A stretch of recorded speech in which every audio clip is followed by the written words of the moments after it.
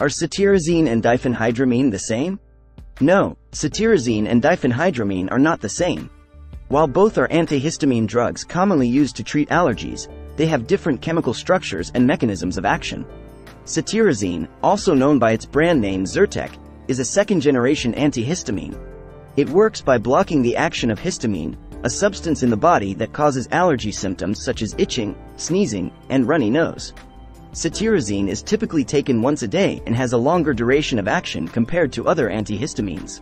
On the other hand, diphenhydramine, also known as Benadryl, is a first-generation antihistamine. It also blocks the action of histamine, but it can also cross the blood-brain barrier and cause sedation.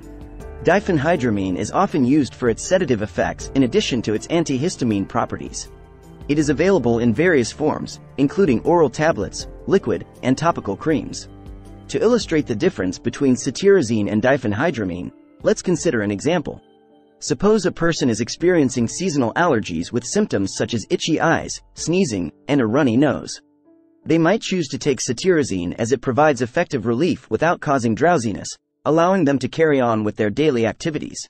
However, if the person is having trouble sleeping due to allergy symptoms, they might opt for diphenhydramine, which can help with both the allergies and promoting sleep.